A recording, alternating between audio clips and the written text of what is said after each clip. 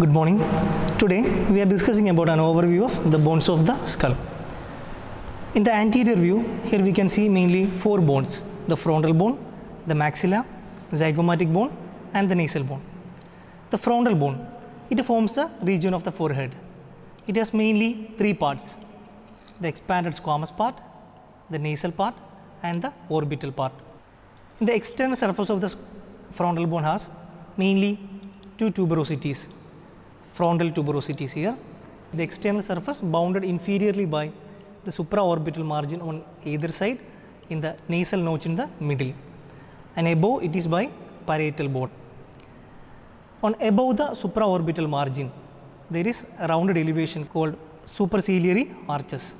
In the middle of the superciliary arches there are globullae. The second part is nasal part. Below the globullae there is nasal part. So it is related to the frontal process of the maxilla and the nasal bone. The third part is orbital part. It is inside the anterior cranial fossa. The second bone is maxilla. The right and left maxillae articulate to form the whole of the upper jaw and 3/4 of the hard palate.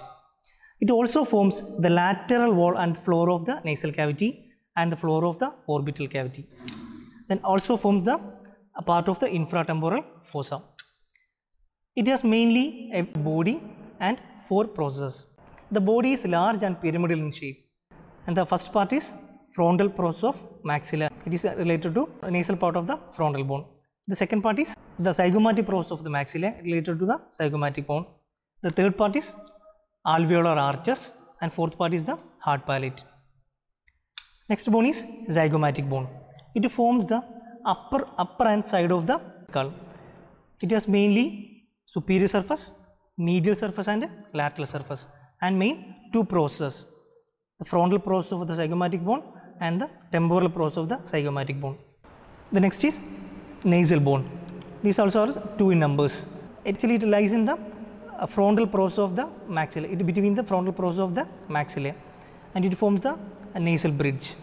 On the lateral aspect, here we can see the main bones are the temporal surface of the frontal bone, the parietal bone, the temporal bone, greater wing and lateral pterygoid plate of the sphenoid bone, the zygomatic bone and the maxilla